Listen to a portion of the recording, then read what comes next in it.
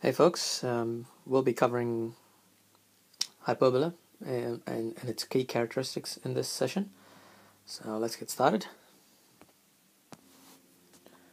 So here's hyperbola. I'm just going to add a couple of focus points and P here. Now if you remember from ellipsis, you would find that the distance between PF1 and PF2 is a constant, but for hyperbolas, the distance, you'll be looking at the difference of the distance. So in other words, you'll be looking at something like this. So where PF2 take away PF1 is a positive constant. Now you can also do it the other way, where you could do PF1 minus PF2, and you would actually get a negative constant. But I mean, with hyperbolas, it's looking at the differences rather than the sum of the distances. So having a look at another point P, and if I take the distance, again, the constant will still be the same.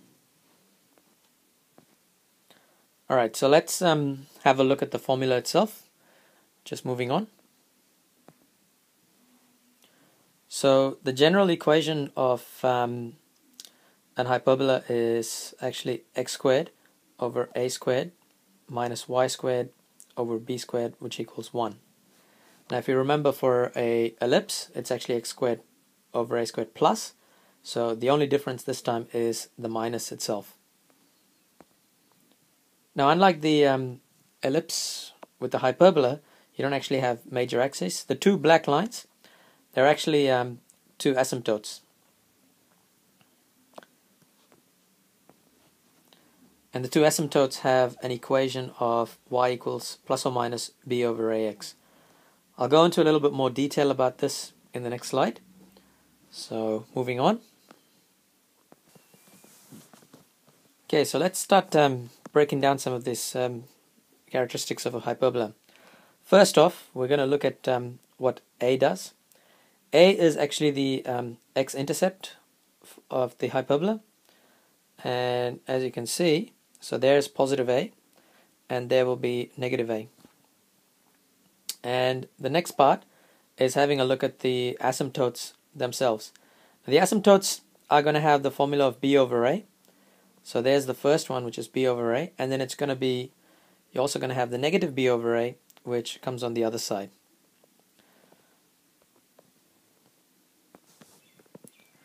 Next up, we're going to have a look at the points C0 and negative C0. These are the two foci points of the hyperbola, and they fall just next to A. Now, if you're wondering about the relationship of C, I'm just going to write it down now. B squared is equal to C squared minus A squared. So that is how you find the foci. Now there's one more thing. While there's no major or minor axis, there is a thing called transverse axis. Now this is actually the distance from A to negative A, and the length of this is 2A, and you can see that in the orange color right there. So that's the orange colored line is the transverse axis. Okay, on to the next slide. Now just like the ellipse, with the hyperbola, you could also get it in another format, where the x is actually negative and the y is positive.